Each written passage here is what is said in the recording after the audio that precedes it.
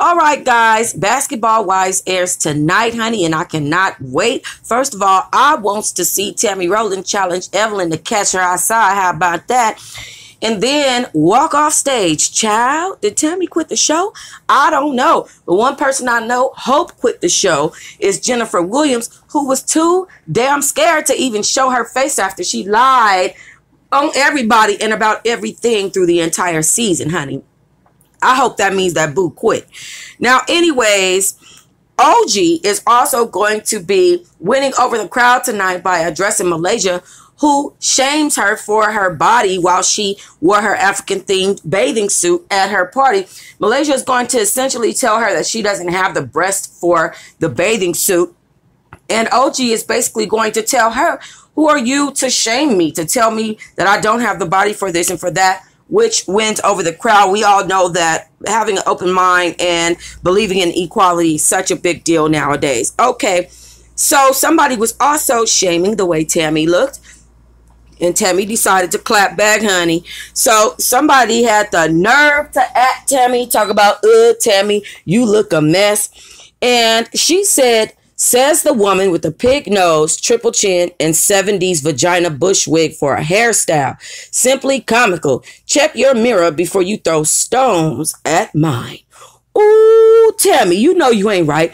But Schneider 15, who the hell are you to be telling this woman that she looks a mess, honey? Her look costs more than your damn existence right now, okay?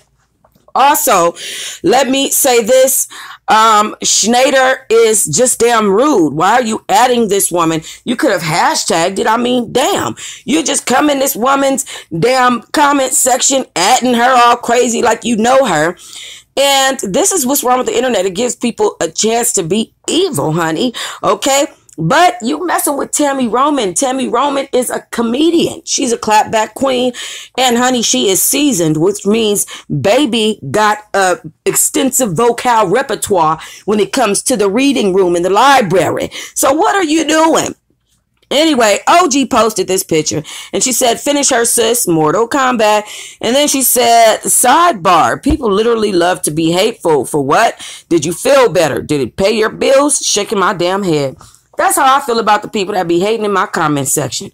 Y'all just don't know the tools that YouTube and all these different areas of social media have set up to get us to be able to block and never see people like you again. I can block certain comments with certain words in them. Like we have that experience and that tool as business owners. And I know that Tami's Twitter account is probably a business Twitter account and not a normal Twitter account. I know that she could block some of these people, but she doesn't. She takes it and she deals with it. And I like the way she dealt with this. I thought the read was comical, funny, and on point. Yes, Tami, read away.